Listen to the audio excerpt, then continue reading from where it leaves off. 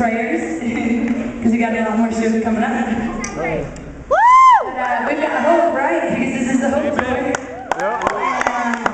The reason why we're all here tonight, this tour is so important to our band, because everybody on this stage has been through somewhat impossible circumstances, and God has brought us through, each of us.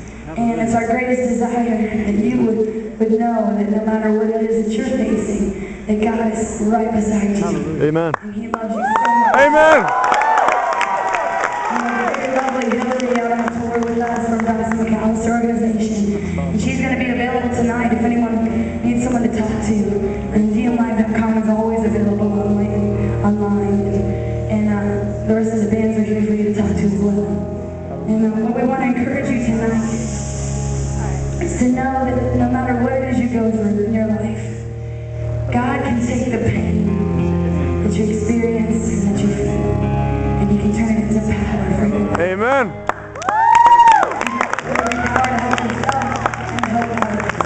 And I wanted to read you a scripture which has become my life's verse.